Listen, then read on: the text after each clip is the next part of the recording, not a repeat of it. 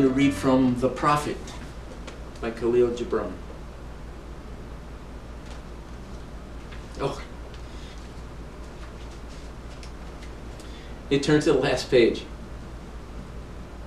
So saying, he made a signal to the seamen, and straightway they weighed anchor and cast the ship loose from its moorings, and they sailed eastward.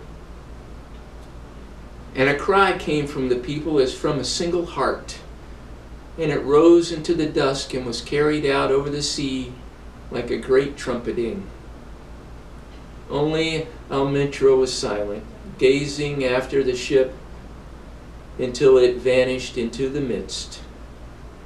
And when all the people were dispersed, she still stood alone upon the seawall, remembering in her heart his saying,